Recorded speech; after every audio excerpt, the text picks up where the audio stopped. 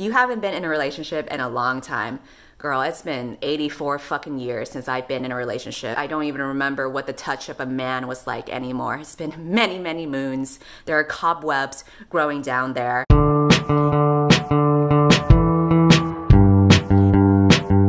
Before we get into this video, I want to take a moment to talk about all the things I'm wearing today. The first thing is this t-shirt right here. This t-shirt was made by INQUILLERY. She did a really funny video where she turned booktuber tweets into t-shirts. So she did a tweet by Emma and by Caleb from Insane Reader, and then also my tweet. I made this quite a while ago, back when there was like a little bit of drama between the small booktube community and guru gossip. It was obviously a hot mess on Twitter, but what else is new on book Twitter? And I wrote a tweet, which is something I do every time there is a scandal or controversy. I always write some stupid fucking tweet that makes fun of the situation. And I wrote, my kink is booktube drama, along with a few other things that I don't quite remember because I always write a lot of crap, but I'll just put it over here. Victoria took the time to go ahead and paint out the words of my tweet onto a shirt, and she was kind enough to also send the shirt to me as well. I think this is like the closest thing I'll ever get to merch.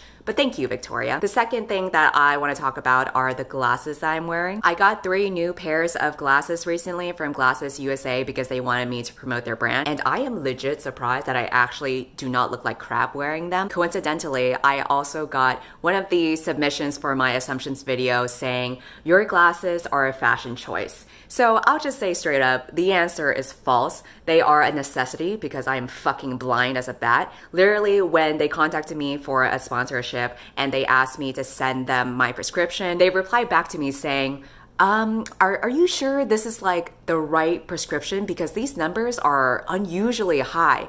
And I was like, no, I'm literally blind. So yes, that's pretty accurate. I do not wear glasses as a fashion choice or to look like a hipster or whatever. It's literally just so that I can survive out in the real world. If I don't have glasses, I'm basically dead. Natural selection should have wiped me out a long time ago, but thanks to Glasses USA, here I am surviving. So I want to talk about the 3 glasses that I got to request from their site. The one that I'm wearing right now for this video is Weston Brown. This is basically a well-rounded glasses that has like a tortoise hue to it. The glasses that I commonly wear are pretty much just all black, but I wanted to kind of take this opportunity to play around more with colors and especially clear frames, which are the 2 other glasses that I requested. This one is called a Toto Piero, and this is in the black/clear color. Like there's a little bit of black here, but then for the most part it's clear. And I actually quite like them. I feel like you can actually see my eye makeup from here, but maybe that's also bad because then you'll see how terrible I am at makeup.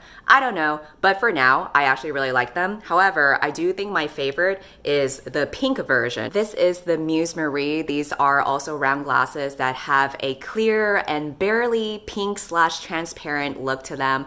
And I really like these. I actually think they kind of match with this pink text. If you're interested in any of these designs, I will have the products linked in my description. And all these glasses were under $100, but I did see a lot of them were around $50, which is a really good deal. I am pleasantly surprised at how affordable these glasses are. And if you want to get even more of a good deal, then you can also use my promo link in the description to get a discount. And also another thing that I like about them is that they have free shipping. I basically don't order anything online unless it has free shipping. And Glasses USA does have free shipping, so thank God for that. Now on to the rest of the video. I asked on YouTube for you to submit your assumptions about me. I finally hopped on the bandwagon. Actually, I'm pretty late to the bandwagon. The bandwagon has already left, but I wanted to do this kind of video because I have been on BookTube for a year now. I feel like I have been very upfront with everything, both with my opinions on books and my personal life. It was interesting to see this kind of submissions that you guys wrote. So I'm gonna go ahead and tell you whether they are true or false. You always say sorry and thank you at the workplace, but never on the streets unless it's a bad day on your part. But in general, I try not to say sorry too much at the workplace because I think that if you're a woman and you tend to say sorry a lot, it automatically puts you in a more submissive position. So don't say sorry if it's generally not your fault. Like, there are a lot of days where I am an hour late to work and I miss a meeting, and that's when I have to say sorry. I'm sorry for being late. It was not because I had any emergency. It was just because of who I am as a person. Oh, and I always say thank you at the workplace because I think everybody needs to be acknowledged for their work no matter what their role is. I assume that you read everything very critically and that you find it hard not to analyze every little thing in a book. I would say it's more a selective analysis because I don't analyze everything. I usually gloss over world building, but when it comes to character development and relationship development, those are things that I pay attention to the most because that's what I care about the most. I assume you curse in your videos because you get more views due to people thinking it's funny. Yes and no. I do curse naturally in my day-to-day life, but I don't feel inclined to hide that part because I know people will find it funny anyway, and I don't really have anyone to impress, so it doesn't matter. You're naturally a huge movie crier, but not if you're watching with other people. Basically, I feel like you're emotionally constipated, but also very sensitive. I cry very easily in movies. I cried watching Tangled in that one scene where he says, "You are my new dream." If you've seen it, you know what I'm talking about. I also cried watching the Simpsons movie in the one scene where she tapes over the tape. Again, if you've seen it, you know what I'm talking about. I think it's because in my real life, I compartmentalize so much of my emotions, and I also emotionally shut myself off from relationships. And then when I see it flourishing or disintegrating in a fictional setting, that's when I project myself onto there, and I really feel it. The most recent time that I've cried was actually last night as of filming this because I was watching When They See Us on Netflix, and that shit was so fucking devastating. It's basically about 5 boys that were at Central Park and were accused of rape. They were basically coerced into confessing for a crime that they did not commit. And so they ended up going to prison when they were 14, 15, 16. The 5th kid that was arrested, he wasn't even at the park. He just decided to go to the police station with his friend just to be a good friend for him. But he ended up being roped into it anyway, and he got the worst circumstances out of all of them because while the rest of them went to juvie, he went to adult prison and he was beaten up by the other adult prisoners.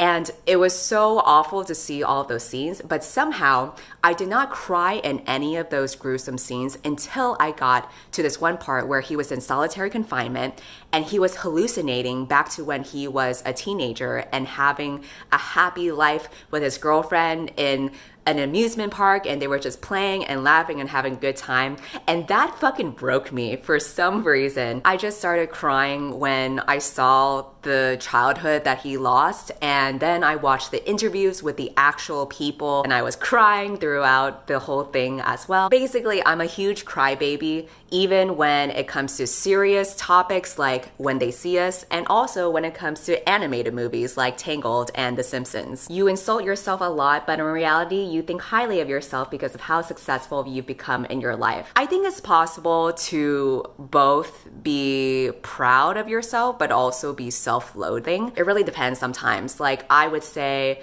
I think when I went to Miami shoot, I was kind of riding off of that high of feeling successful and invigorated. Then this past month, I have felt the opposite, where I constantly feel like I'm not being productive enough or I'm not doing as much as I should be. I tend to swing back and forth between the pendulum of feeling like I got my shit together and then also feeling like my life is in shambles. I do think that when I look at myself on paper and when I compare myself to other people around my age, technically speaking, I do know that I am more successful than the average person, but it's very hard for me to, I guess, feel that way or feel proud or accomplished of it. And I think it's because I am not necessarily comparing myself to other people. I'm comparing myself to whatever invisible standard that I have put upon myself.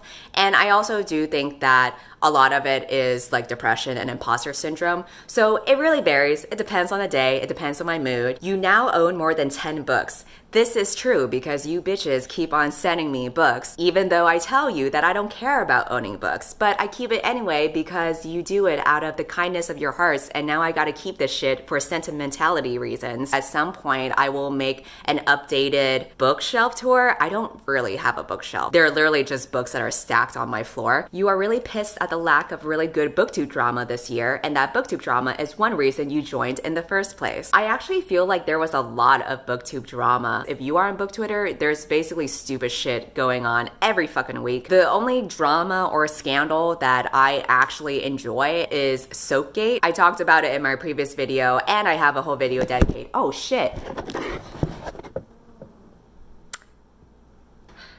It was like my camera knew that I was gonna talk about soap dick, and they were like, I'm out of this conversation. So that's the kind of drama that I would want more of, not any of the race wink that we've had. It wasn't like hurting or oppressing anybody. It was just something super ridiculous that everyone kind of united together to laugh at how ridiculous it was. I got a lot of assumptions about me drinking coffee or me not drinking coffee or me drinking tea versus other types of beverages. The answer to all of them is that it is false. I don't drink coffee or tea or juice or boba or any of those things. All I do is drink water. As you guys know, I am very cheap, so I personally do not think it's worth it for me to spend $3 on coffee or tea or boba every day. I'm more of a food person anyway, so if I were to spend money on things to sustain myself, it would be food. You're probably unaware of just how many people idolize you, but you also absolutely hate being put on a pedestal. I do think I am aware of that because I get a lot of comments about it. I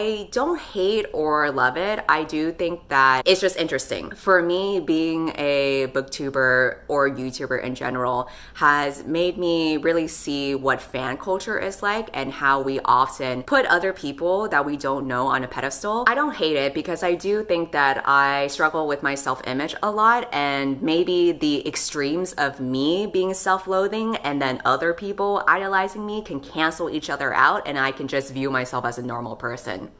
That's how logic works, right? We went to the same college at the same time. My assumption is you liked it here but didn't care about being an ag or going to school events. I went to UC Davis, which is primarily known as an agricultural school. I did not care about being in that particular school. I just picked it because I don't know.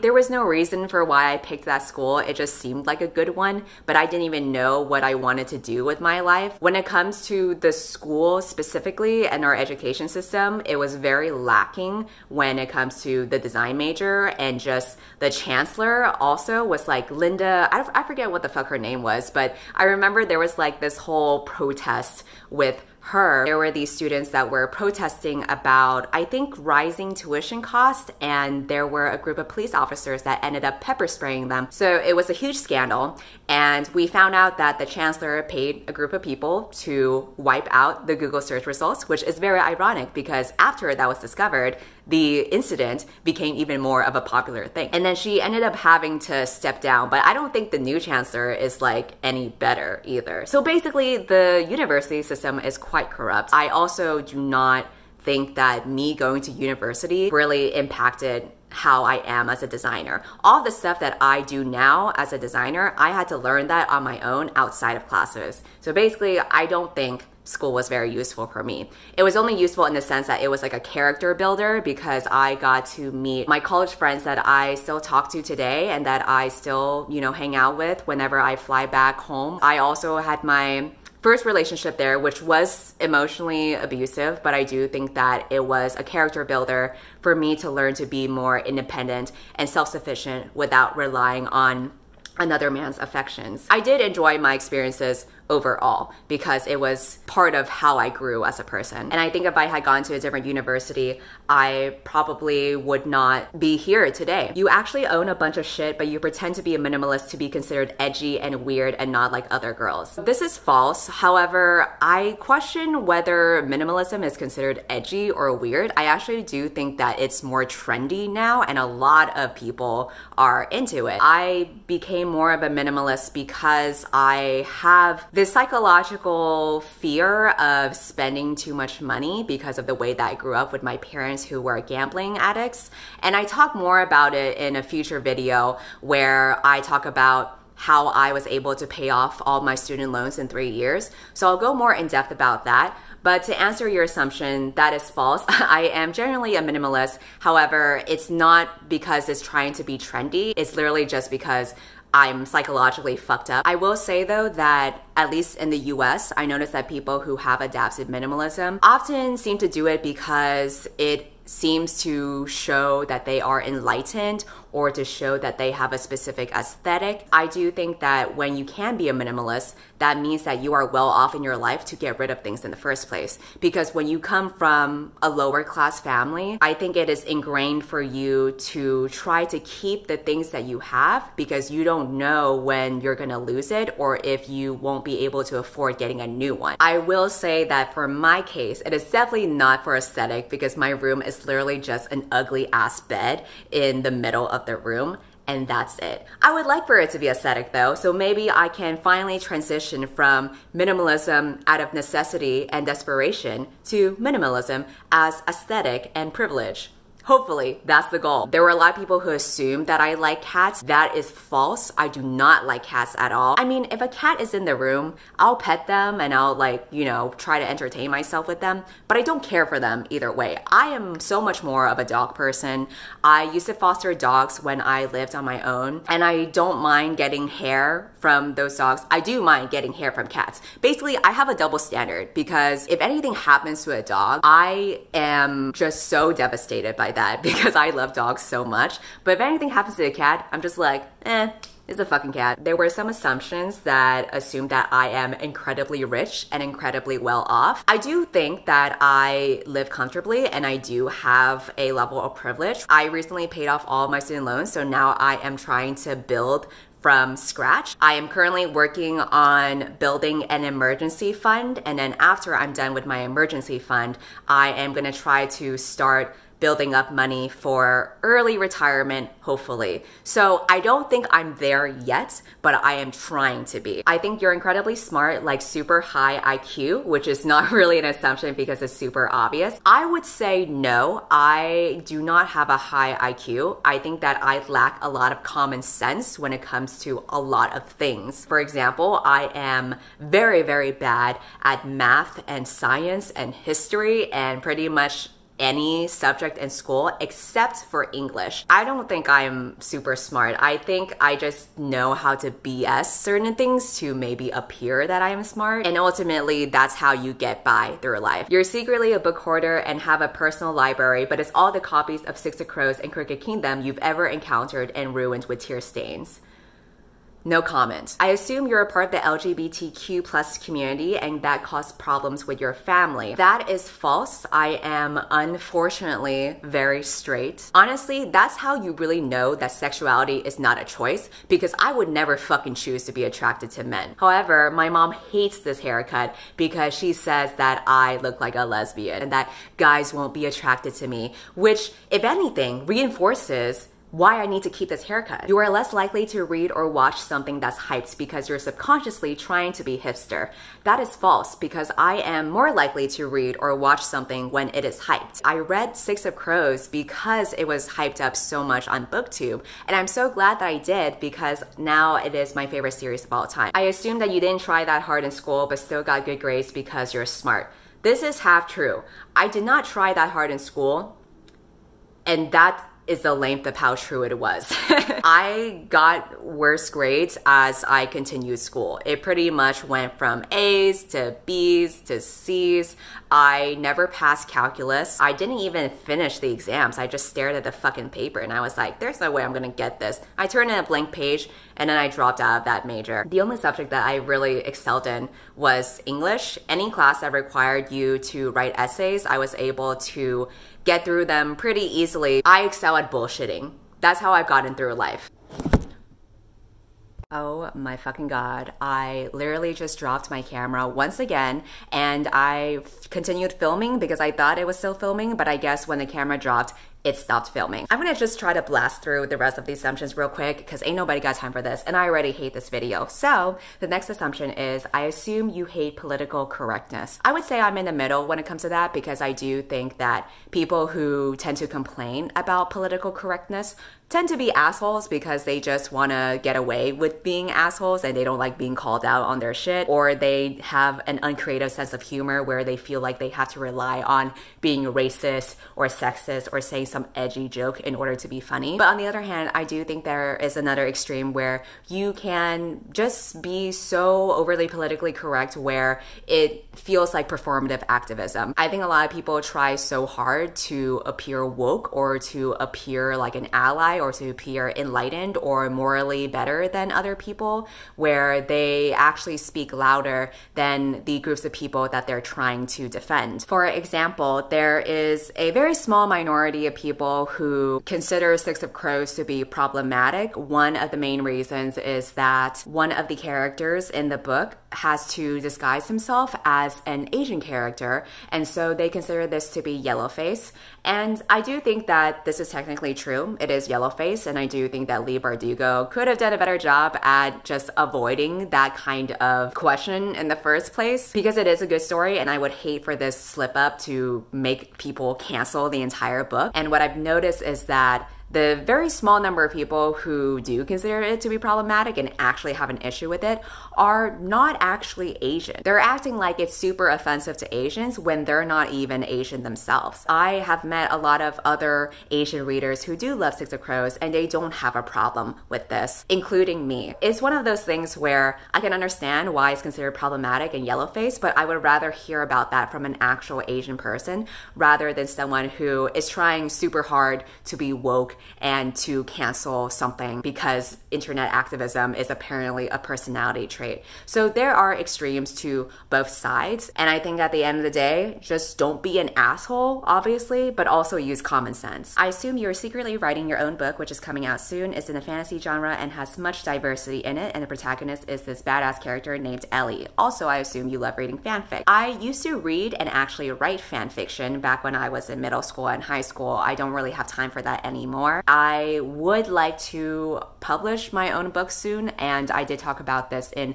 a previous video. I wrote the first draft of a fantasy book a couple years ago, and I would love to return to it and make a second draft out of it. It is a fantasy genre. I guess you would consider it diverse, but for me, I don't really aim to write a book that is diverse. Like, that's not my goal here. My goal is to just write a story. Diversity is just something that happens to be in there, but it's not the whole point of it. There's no character in the book named Ellie, but I can name the younger sister of the main character, Ellie, just for you. To this day, you still cry about Crooked Kingdom.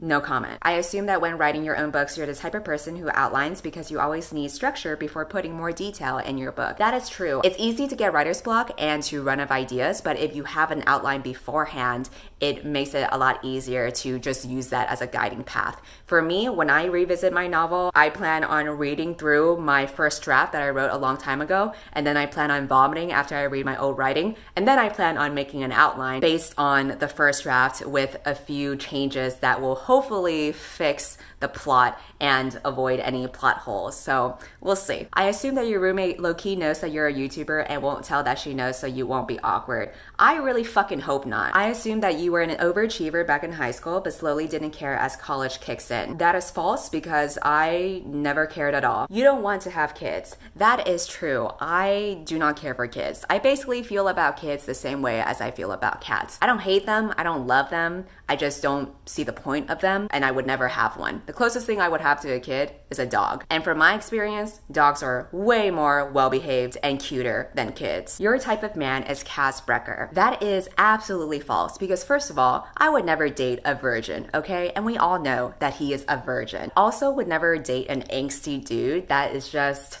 not the kind of person that I want to emotionally commit myself to. My ideal type of guy to date would actually be Wolf from the Lunar Chronicles because he is a gentle giant.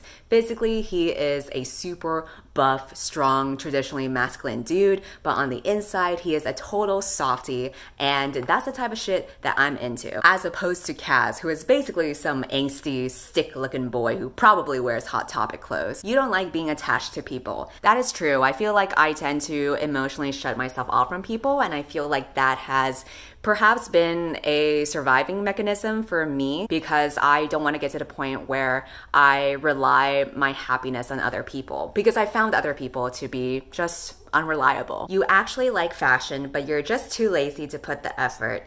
Fucking calling me out. This is the truest statement that I have ever received for this video. I would like to look nice and dress cute every now and then, but I'm just so lazy and I feel like I have nobody to impress anyway. And it's just a lot of work. I only try to look cute and be fashionable when I'm going on a trip, but when it comes to my day-to-day life, I'm just wearing my PJs or just a black shirt, and that's pretty much it. I assume that you don't have a favorite color. My favorite color is actually black. My assumption is that you aren't religious, but you're open-minded. That is true. I definitely think that you can have whatever religion that you have.